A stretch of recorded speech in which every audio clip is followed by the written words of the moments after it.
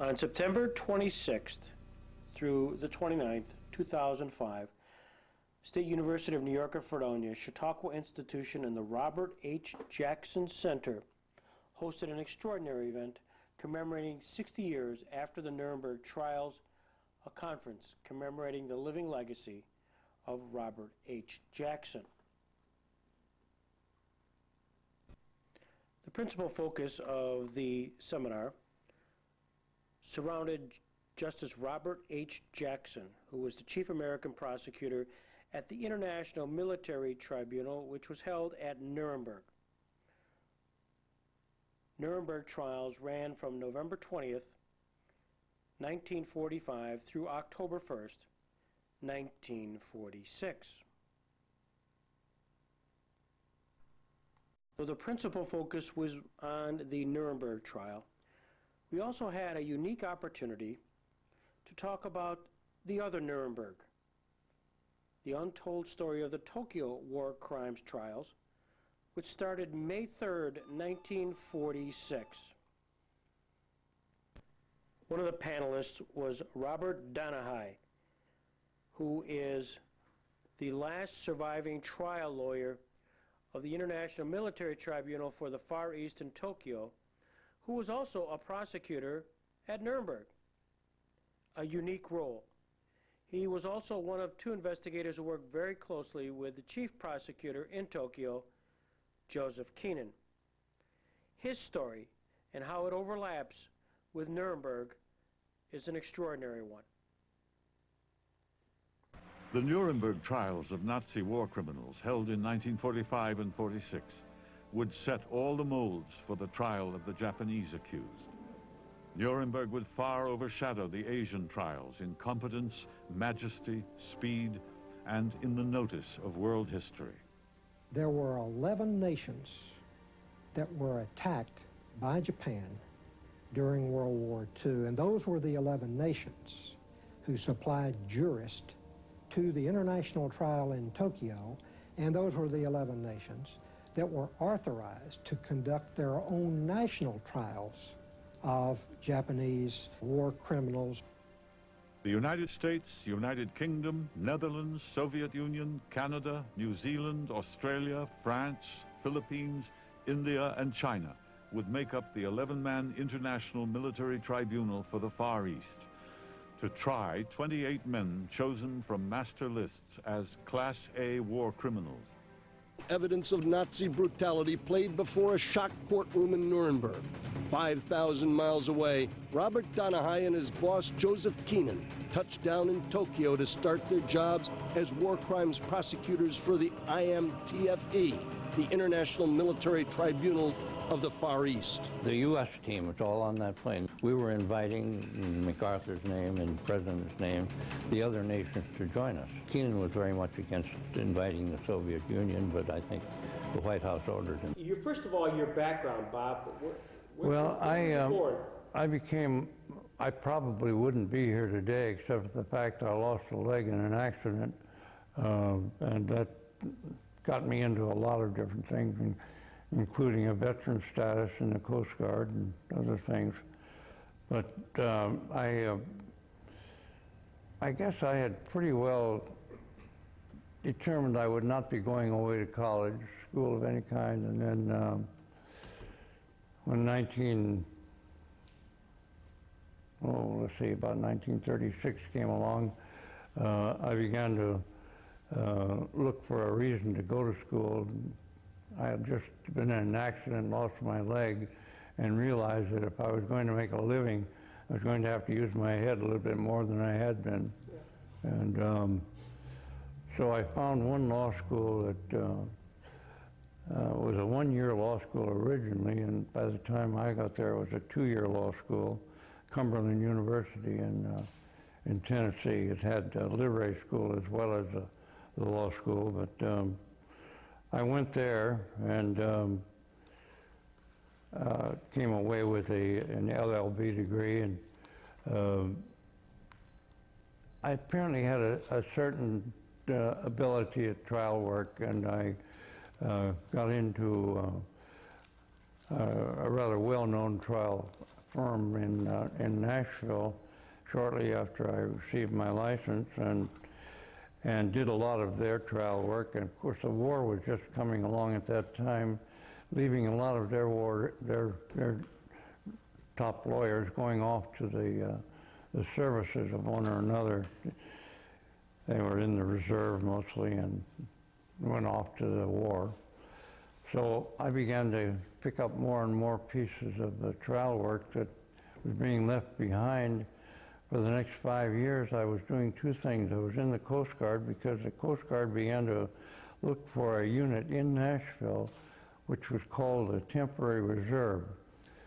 The reason for that is that the Nashville Bridge Company, which is building bridges which went all over the world from Nashville and by barge down the rivers to the Gulf and to the oceans and the Great Lakes and so forth, it converted to building sub-chasers. They got a contract with the government, began immediately to build sub-chasers when the war broke out in 41, and so I saw a little story in one of the papers in Nashville that they were recruiting for a temporary reserve in the Coast Guard, and that they wanted to patrol the Cumberland River.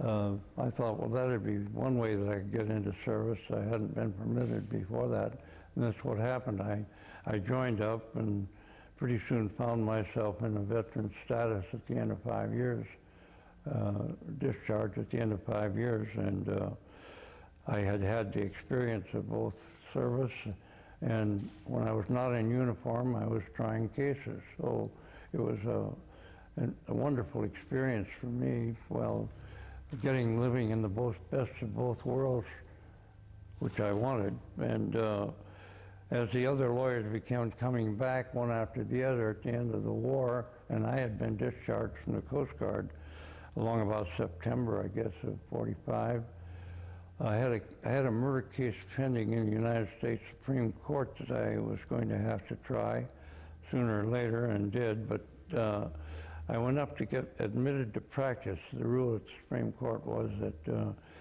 you had to have been practicing 5 years in the highest court of your own jurisdiction before you were eligible to be fully admitted to the Supreme Court of the United States as a lawyer.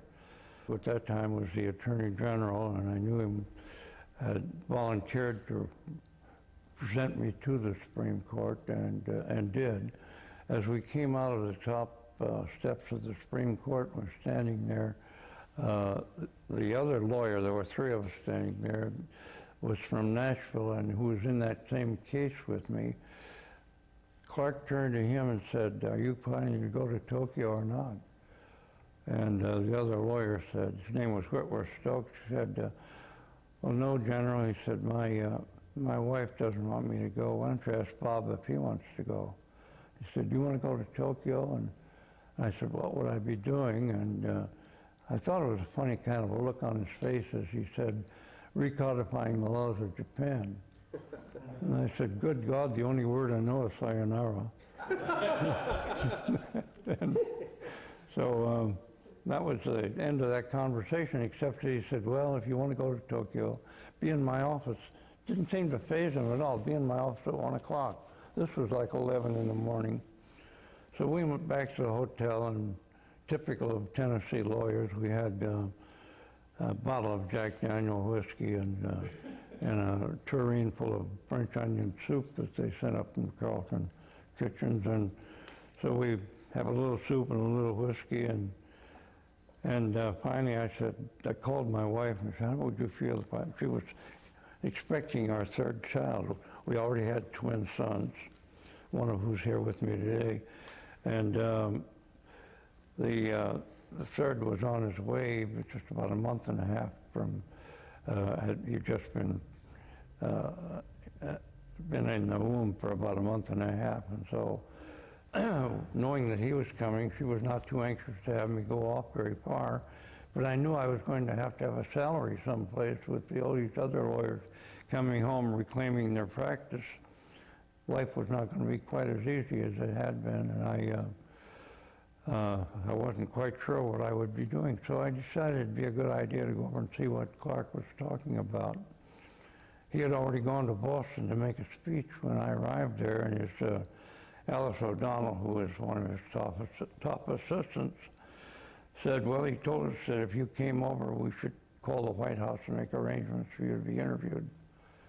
Well, right away, of course, that said to me, this can't have much to do with the codification of laws. And so I went over to the White House with the recommendation of the Justice Department.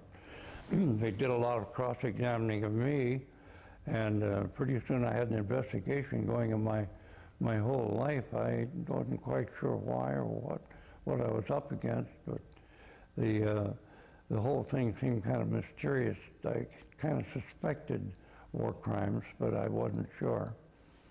And down the line someplace, and I sort of put it out of my head. I knew people called me from here, there, and elsewhere saying, the FBI's been investigating you, what have you done, you know, that sort of thing.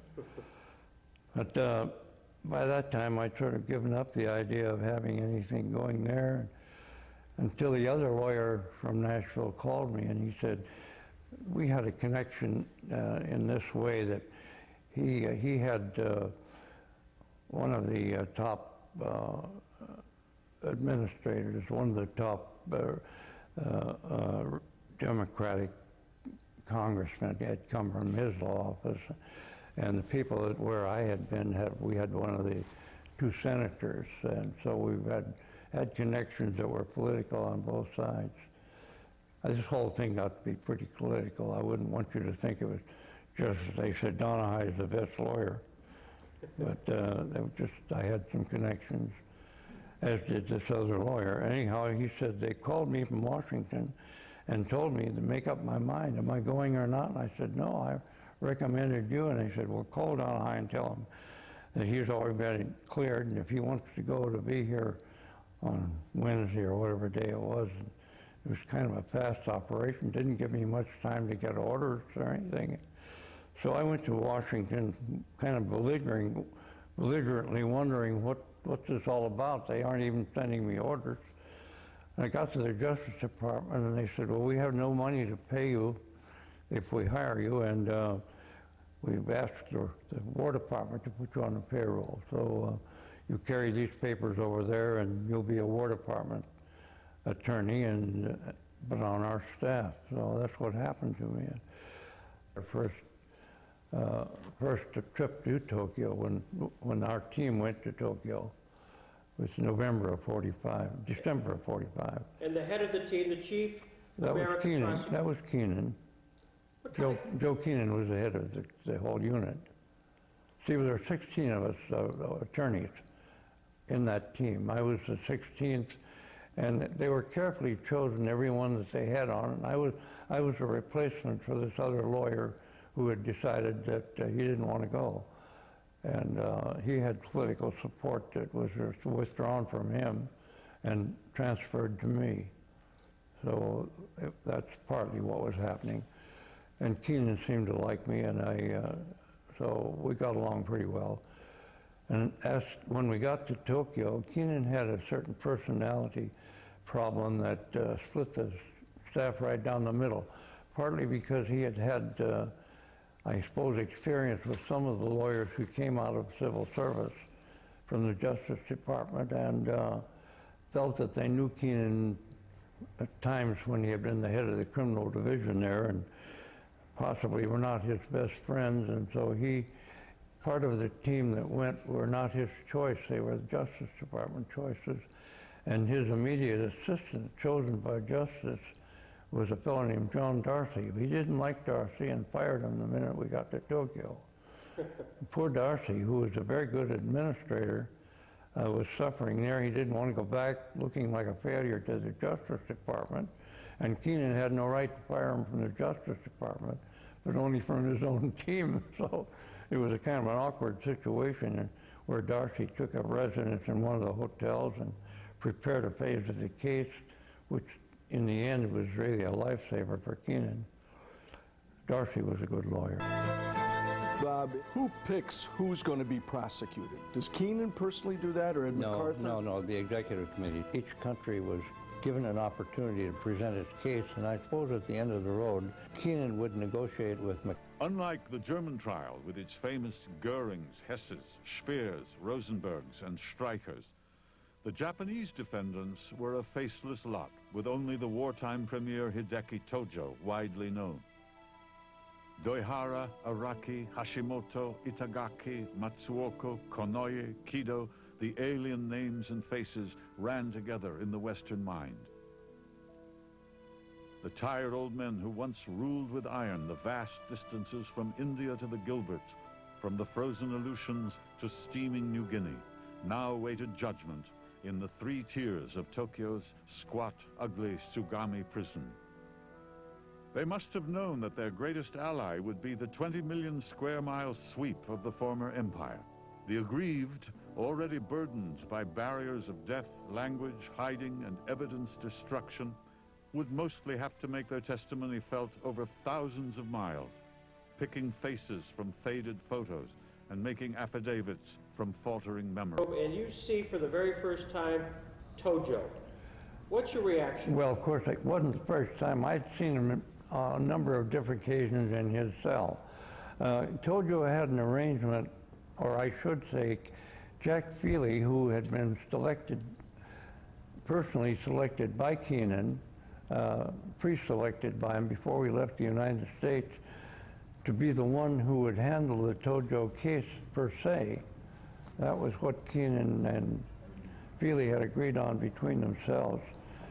Why, I don't know. Apparently, Keenan seemed to think that Tojo was the kingpin that he wanted to try, and so he was promised to be the lead lawyer in the Tojo case. Well, that wouldn't have really come up until sometime down the line after the various phases. I'm talking about all these various kinds of preparatory phases that have set the stage for the trial before they really start getting to the accused themselves. There were 29, as I remember originally. Hashimoto went crazy. I believe it was Hashimoto, Okawa, one of the two of them. They were propaganda ministers. And one of them went crazy, and the other one, I think, died sometime during the process. There was one death and one removal because of his mental condition. And so I believe that by the time I left the floor of the courtroom, there were 27 of them still there in the dock. I recall I had one funny experience. I don't know whether this is one of the apocryphal things. While I was trying the case, in those days, the Klieg lights didn't come on very often. When they did, something interesting was happening in the courtroom, either from what I might be doing or someone else in the courtroom might be doing. Perhaps the court would be saying. In front of me were the 12 nations of the court, actually 11 judges sitting up there representing the 11 different countries, a little higher up than the rostrum that I was speaking from. And I'm down on the floor of the courtroom addressing them. To my rear is where the accused are. I'm not even seeing the accused unless I turn around and look at them behind me. And among them, of course, is Tojo. Suddenly the Klieg lights came on, and I looked up at the judges to see what their reaction to it was or what they were doing, and I could tell that they were not really directing their total gaze on me, but they seemed to be looking through me over at, I guess, would be behind me. Well, my first reaction was a curious one because maybe that's what people would normally think if they're standing in the middle of a worldwide scenario and pictures are being taken. I looked down to see if my trousers were buttoned. You know, I thought, what are they laughing at? I could hear the laughter behind me. And so then I turned around and realized where the laughter was coming from. And I think it was Hashimoto was standing up, or Okawa, and beating Tojo on the head. And laughing, both he and Tojo were laughing. Tojo had a pretty good expansive bald head. laughter up in the galleries. I sort of looked down to see whether I had my shirt tail hanging out or anything, and I turned around, and here's a cow hitting Tojo on his bald head. Tojo was laughing, and all the other accused were laughing, and they hauled O'Connell off, and he turned out to be nuts. And I think President Harry Truman appointed blunt, explosive Joseph Barry Keenan as chief prosecutor. A good lawyer and a student of history, some felt his need for alcohol made him not the man to handle a trial like this. Well, that's when I met Keenan. When I went over to the White House, he was the guy I had interviewed immediately. And Keenan was a friend of both of our congressional people. I was talking about the senator. The senator was McKellar, who was the senior senator at that time, and he was Roosevelt's closest thing to, I guess, power on the Hill. And the other was a House member who was the speaker at that time. He was also close to Keenan. So Keenan had two people he relied on pretty heavily. One was Tommy Corcoran on the House side, and I guess himself more or less on the Senate side, as being the liaison for the congressional help he needed. Anyhow, he seemed to be impressed with my connections and decided that he wanted to have me on the staff. Keenan and I, he seemed to hit it off pretty well right away. Talk about MacArthur. What was the relationship between MacArthur and Keenan? It was very good, very close. I think Keenan threw his weight. Keenan felt very secure as long as Roosevelt was alive, but he never felt secure under. Ever have any reason to have conversation or talk about Jackson's strategy at Nuremberg? I don't think so. Yeah. If he did, he didn't talk with me about it. I had a lot of conversation with him. I lived in his house. Keenan have with his staff?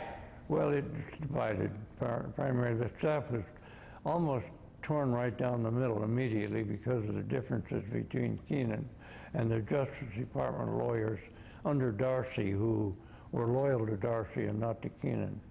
And Darcy was never a loyalist to Keenan, which I thought was unfortunate, because he talked against Keenan so much of the time that probably destroyed himself in the process.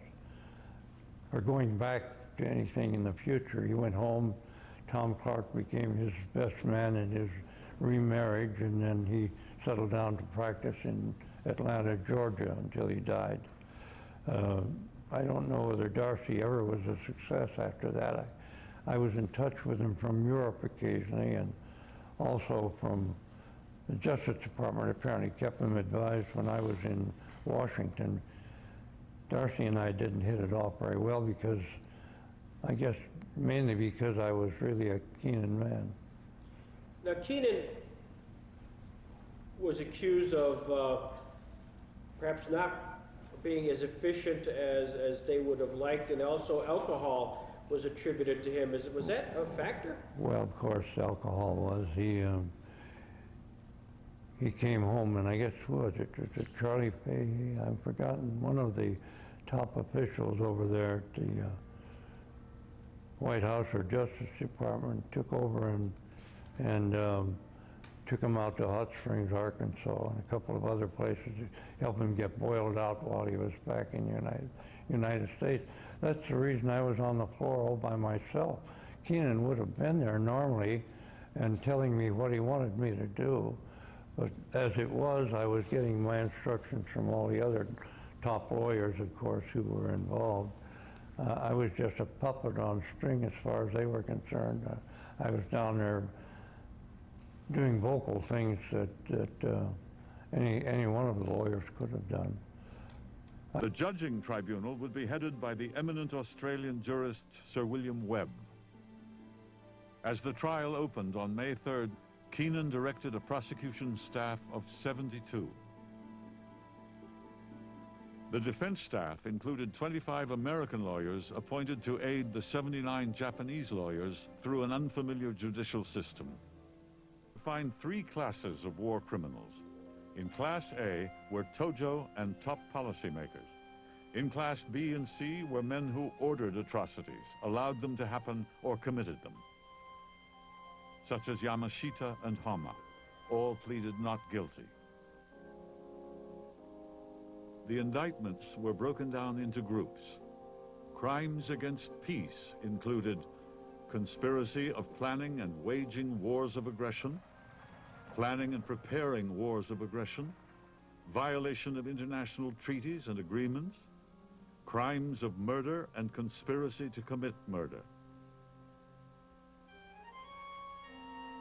And there were crimes against humanity, including breaches of law and execution of war plans from 1931 to 1945, violation of law by committing and or authorizing offenses before December 7, 1941, violation of law regarding the observing of the conventions in respect to the treatment of military and civilian prisoners of war.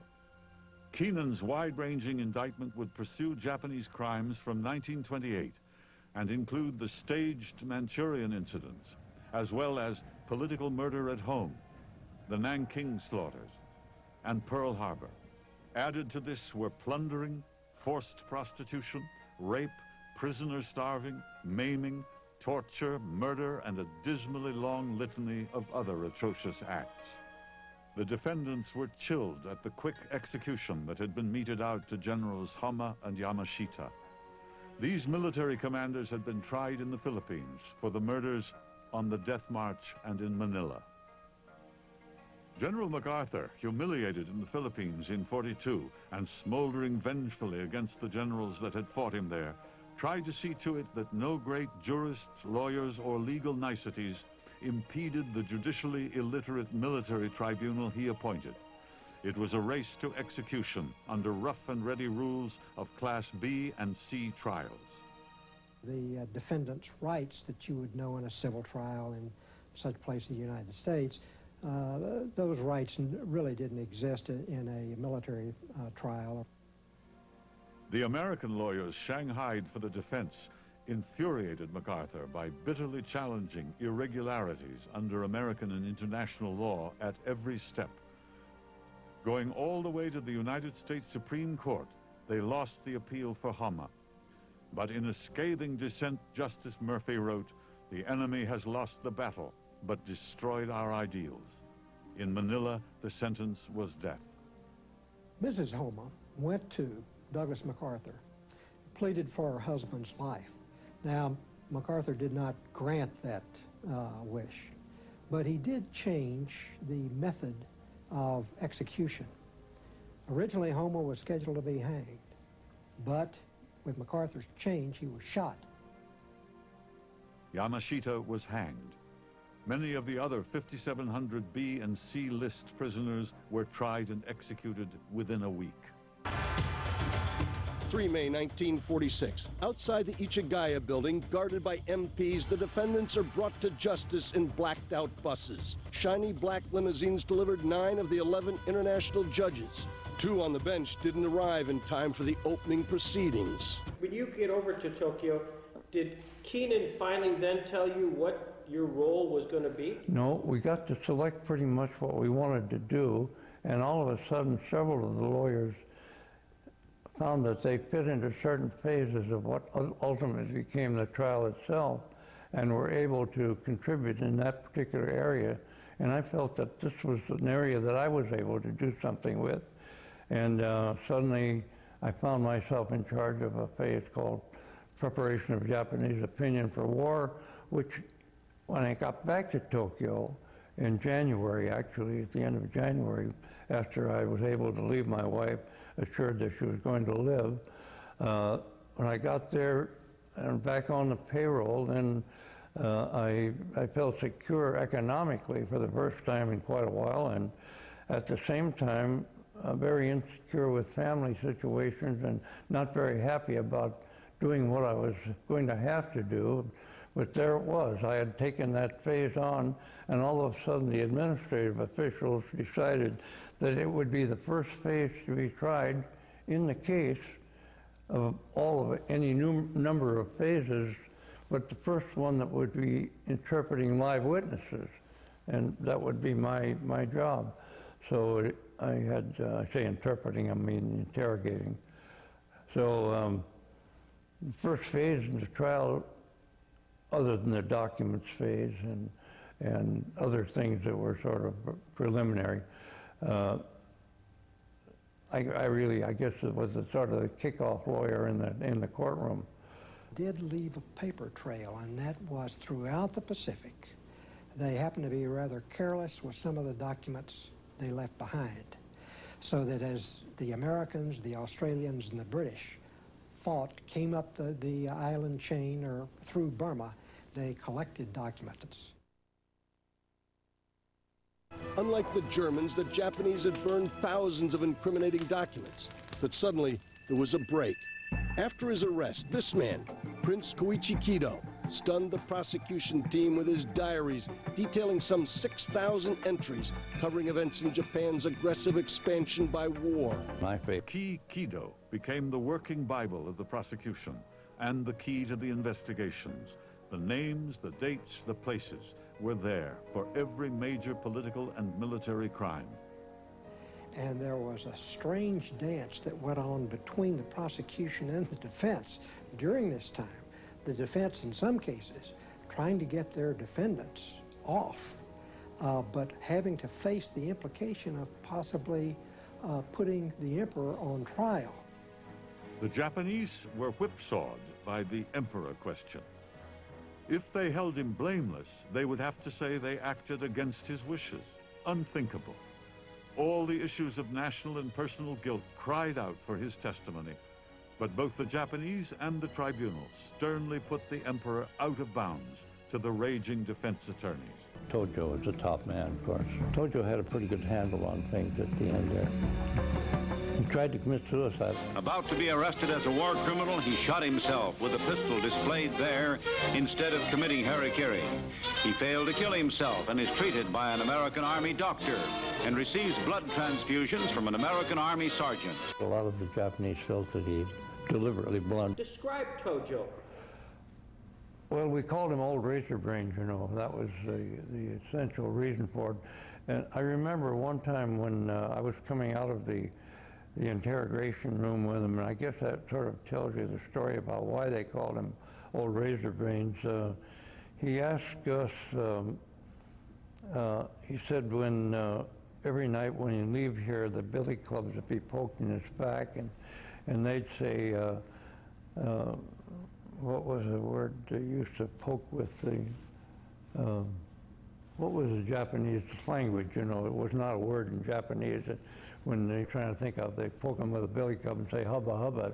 And he said, up until now, I thought that meant remember Pearl Harbor, which, you know, we thought was pretty funny. At least he got a laugh out of us. That Tojo, like Goering at the Nuremberg trial, was sort of controlling the other defendants, or was he just sort of by himself? No, I think he had sort of, he had departed from the mainstream of Shintoism, I guess, by attempting unsuccessfully to commit suicide. Nuremberg trials were going on and sort of winding up when you were starting the process at Tokyo. Were you aware, had you been following what Jackson was doing over there? It didn't, well, we were to the extent that we knew that we were not going to be in real competition with Nuremberg, because the American interest was concentrated almost totally over there. First of all, there was the Jewish situation and all of the terrible things that had happened, decimating all of the Jewish people in the various concentration camps. The horrors of the concentration camp were taking the attention of the American public to a very large extent, and I guess that was about it. Of the 28 that were initially in the dock, in the end, we had 25 for whom verdicts were handed down. On 4 November 1948, after 50,000 pages of testimony, 419 witnesses, and 779 affidavits, the Japanese public waited anxiously for the verdicts. Accused Tojo Hideki, on the counts of the indictment on which you have been convicted, the International Military Tribunal for the Far East sentences you to death by hanging. Besides Tojo, General Doihara and 5 others were sentenced to death. 16 received life in prison, including Prince Kido, the man whose diaries provided astounding evidence. POWs volunteered as hangmen. Appeals were made to the United States Supreme Court, which decided by a single vote it had no jurisdiction to hear the case. The dissenting vote was that of Justice Robert Jackson, who had been chief prosecutor at Nuremberg.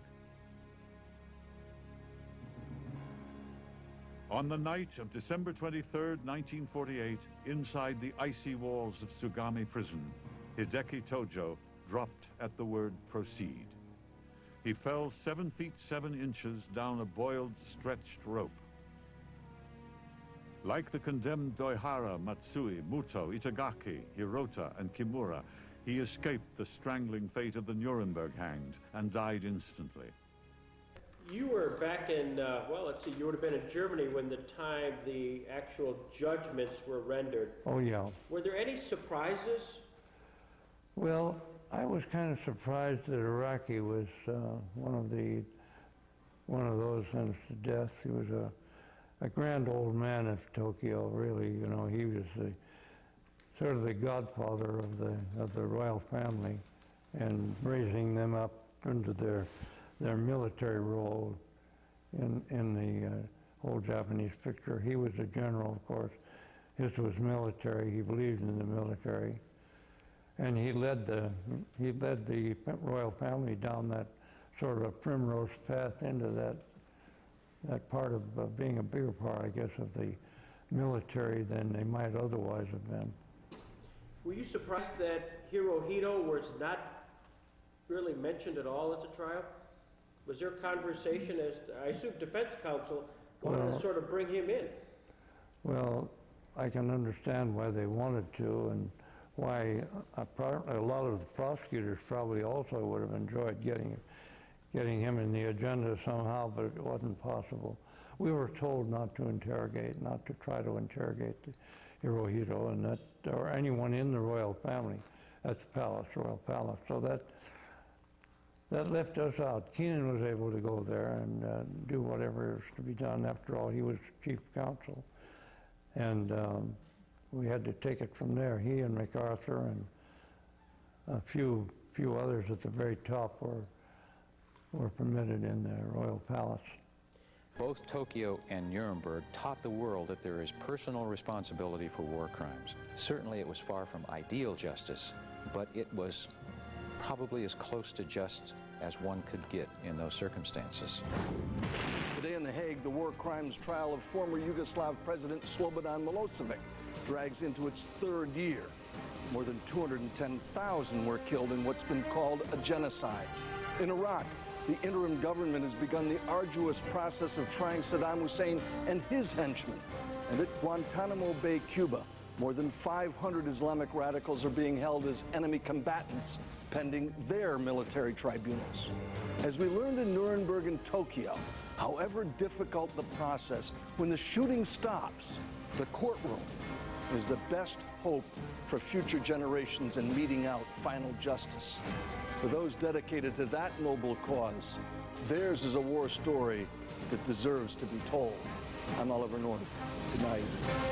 Tokyo were certainly the most famous war crimes trials, but in the years after World War II, thousands of other war criminals were prosecuted in places like Manila, Dachau, and Singapore. Yes. Roger Mansell runs the Center for Research of Allied POWs under the Japanese. The public was really aware only of the Tokyo trials.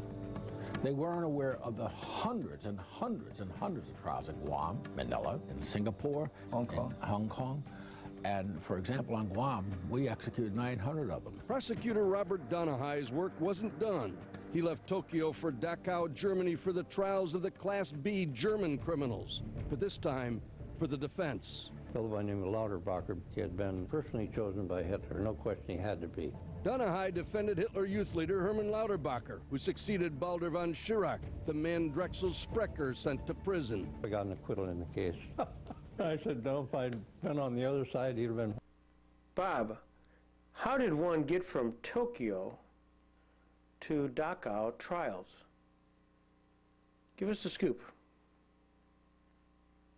Bigelow Boyson, a major who had been spending a lot of his time at Nuremberg and who had become ingratiated himself, I guess would be a fair term, on Telford Taylor, and Taylor apparently liked him, thought he was a pretty good lawyer, and apparently promised him one of the Nuremberg cases.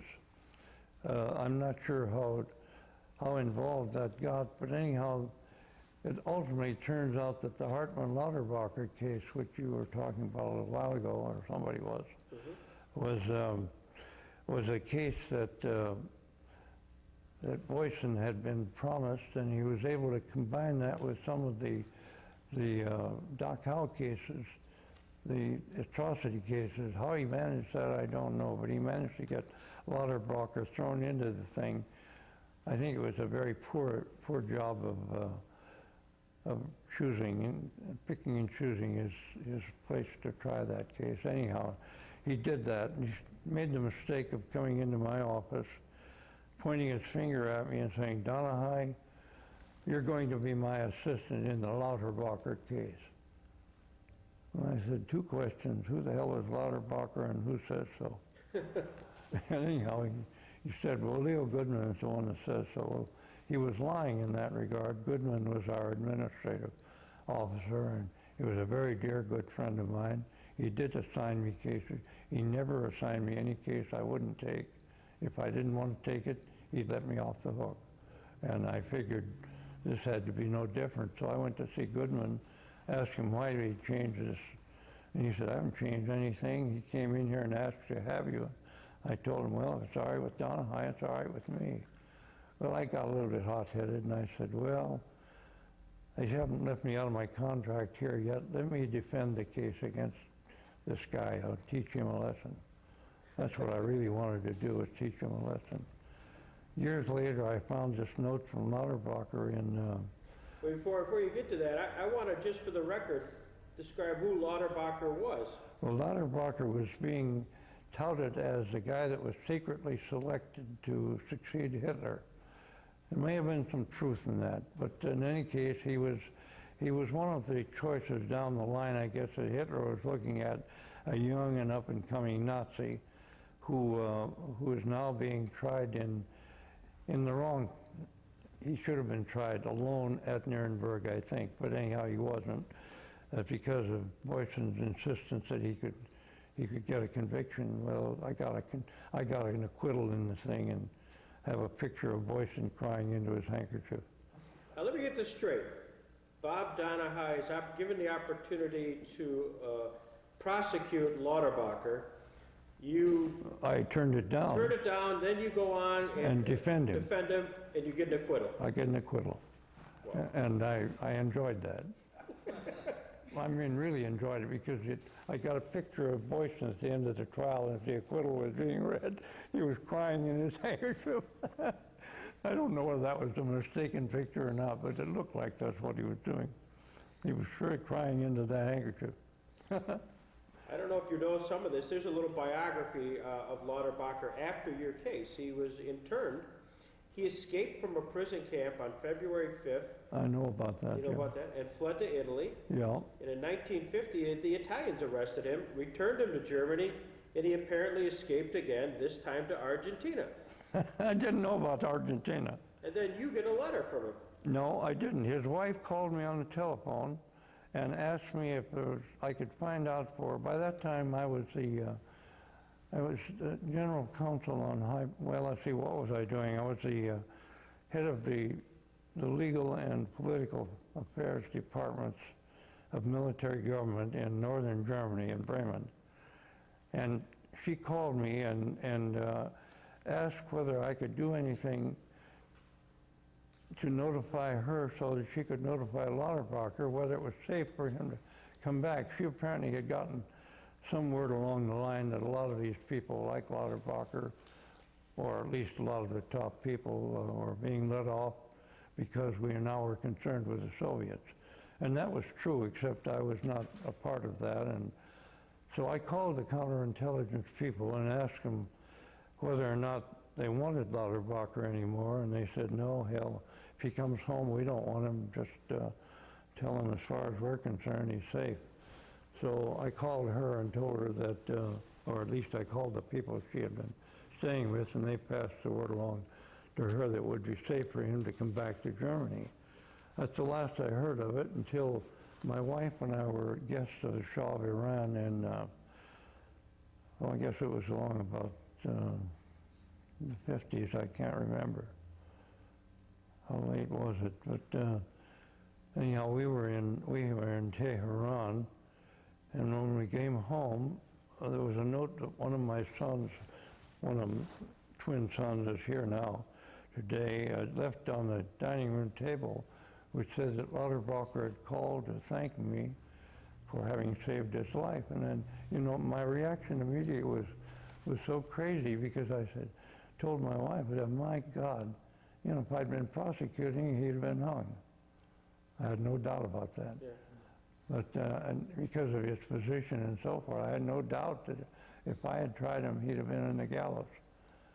But it's a difference in trial, I think, trial ability and capacity. I was a pretty good trial lawyer, and a very good trial lawyer. I mean, I really won cases, and the thing that counted with me all the way more than anything else was not my reputation as a lawyer, but winning the case. I wanted the guy in the dock, whichever side I was representing, I wanted him to win the case, or that side to win the case. And so that's the way I tried my cases, all of them. I think that was a successful thing for me. I think it pleased the court that I wasn't being too egotistical while I was in front of them. I've gotten egotistical since then. You have a perfect right. Bob, in order to get a successful acquittal of Lauterbach, you were able to do something which no other defense counsel was able to do, and that was to get a deposition from Spandau prison of von Schirach and Rudolf Hess. And in fact, you sort of finessed the opportunity to get the deposition of Rudolf Hess. What was your reaction of a guy like Hess? What type of guy was he? I want your comments. He was crazy, but I figured that just from having read the whole case history of how he'd gone to England, I really figured that Hitler had sent him. I believe that Hitler sent Hess to England, and that he knew this Scottish lord whose property he'd landed on, who was a member of the House of Lords, that had agreed with him about his anti-Semitic thinking at that time, before England and Germany were at war. It was during an interim peace period. So it made sense anyhow that, to me, that Hess got there with Hitler thinking that Hess would have access eventually to Churchill and some of the others before very long, and that he would have the only chance, because what Hitler was afraid of is the United States would come in. We had not yet entered the thing, and Hitler was afraid that if we came in, of course, he was not going to win his war against the Soviet Union. He had a lot of things he was afraid of right at that point. And of course, that's the way it went. And Hess, I think, was the emissary who was supposed to pave the way for it. And having failed in that, he just went silent. He wouldn't talk. They had a Colonel Scotland over there who was interrogating for the counterpart of the CIA, I guess, trying to get statements out of Hess. He was never successful. He wouldn't talk to anybody until he talked with me. And I think that I must have struck the right chord with him, because when he heard that I was representing Lauterbach, that perked him up real quick. That here's a guy that was representing my side of the fence. Mm-hmm. And so he opened up and he talked very frankly. And I still have his original, well, I have copies of his original Xeroxes. And he did copious marginal comments and interlineal margins, between sentences and so forth, made corrections and so forth. And at the end of the thing, a long paragraph in his own handwriting. There's no question this guy was as sane as I think maybe I am, which may not be very sane, but nonetheless, he was getting away with murder being thought insane, I think. But I think he was fooling everybody on that sanity question.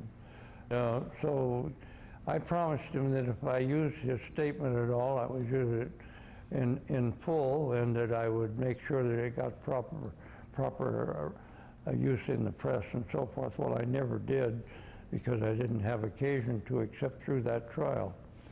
But I didn't violate any promises to him either. So that was very helpful. At least I had that piece of history. I still have. Terrific. Bob, this has just been terrific. Well, you know, because I feel for myself too, I make myself sound pretty good.